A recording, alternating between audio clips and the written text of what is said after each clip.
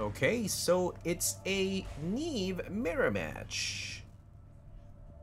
Now this is gonna be a bit difficult considering that we are turn 2, but we're still gonna be trying it out. We're not gonna put Malia here. And in a Niamh mirror match, you have to make sure that you pick which strategy that you're gonna be using.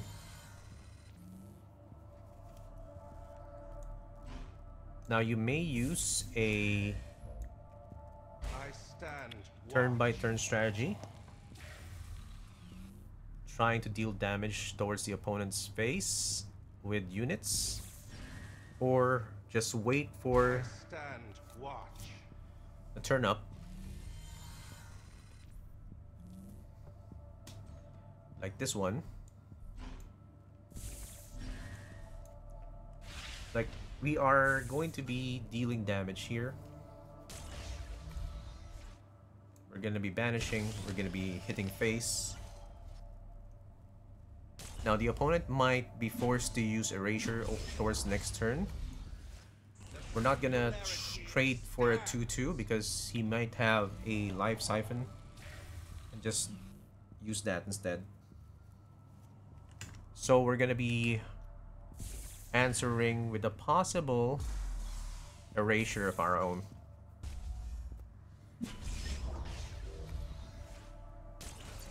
Now over turn 5 or energy 5, we can use Triumph the Lost if we just keep track of what he's playing.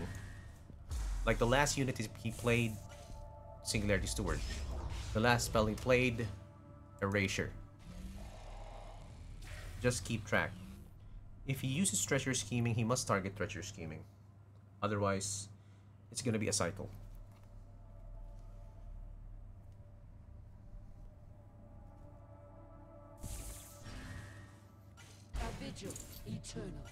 Okay. So we're not gonna use this now. Gonna hit this. And this also powers up our Niamh. Right? We already have 1, 2, 3, 4 as opposed to his 1.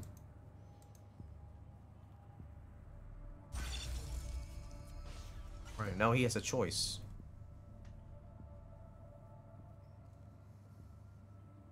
If he targets my my Malia, then I can use my Triumph of the Lost. Oh, yes. Okay. Got it. Got him! Alright, let's go. I got a Stabilized Shard. I got a Malia. Oh wait, let's put... oh! Oh! One of the quickest Niamh games. Alright. Alright. It's actually the wrong order, by the way. But we got that win. No bonus. But we are top 80 something, I think. Top 82 with 5 win streak. Alright.